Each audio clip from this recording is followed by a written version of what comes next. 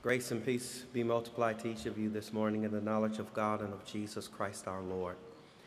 If you take your copy of God's Word and be turning with me to Matthew chapter 5, permit me as you turn to take a moment to publicly express what a privilege and joy it is to worship with you this morning.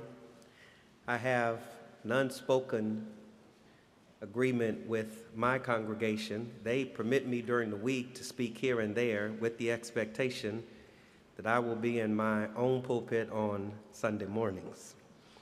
There is just a handful of people who could get me out of my pulpit on the Lord's Day. Your pastor is one of them.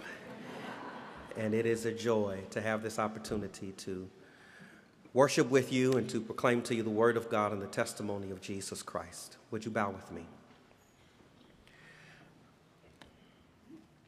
Our Father in heaven, we do indeed praise you for your manifold blessings to us. Above all, we praise you for the Lord Jesus Christ, who is our all-sufficient prophet, priest, and king.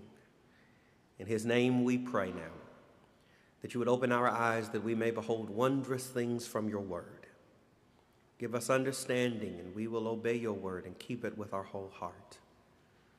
I pray that you would guide my thoughts, guard my heart, govern my words, so that everything I say would be consistent with sound doctrine. And may Christ alone be exalted as the word is explained, we pray. Amen. In Matthew chapter 5, the Sermon on the Mount begins in verses 3 through 12 with the Beatitudes of Jesus.